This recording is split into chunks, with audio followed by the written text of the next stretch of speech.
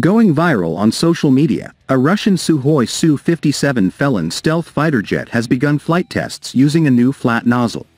It was stated that the testing of the new nozzle system was carried out on the second prototype of the Su-57 with the 052 bore. However, details about the purpose of this test are still unclear. Initially, the development of this flat nozzle was for the Sukhoi S-70 Okhotnik unmanned combat aerial vehicle (UCAV).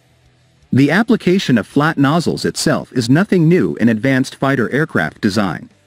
The United States, for example, has long implemented this system on the Lockheed Martin F-22 Raptor stealth fighter jet.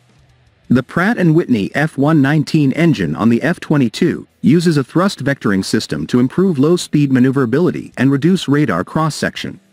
Similar to the F-22, the implementation of flat nozzles on the Su-57 could be aimed at improving stealth characteristics and flight performance.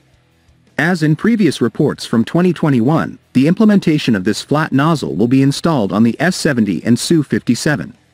At the same time, the Russian defense industry is also working on a new engine for the Su-57 known as the Izdeli 32nd stage engine.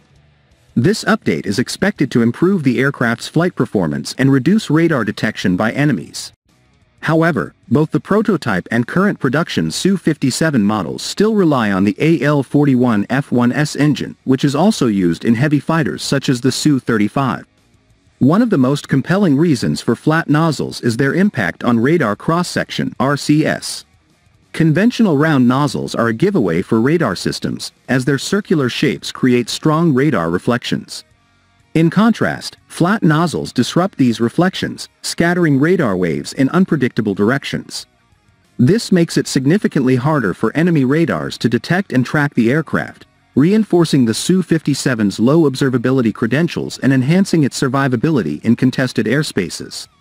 Flat nozzles also excel in reducing the jet's infrared (IR) signature. Fighter jets generate immense heat, especially at the engine exhaust, making them susceptible to IR-guided missiles. The flatter design disperses exhaust heat more effectively, creating a cooler overall thermal profile.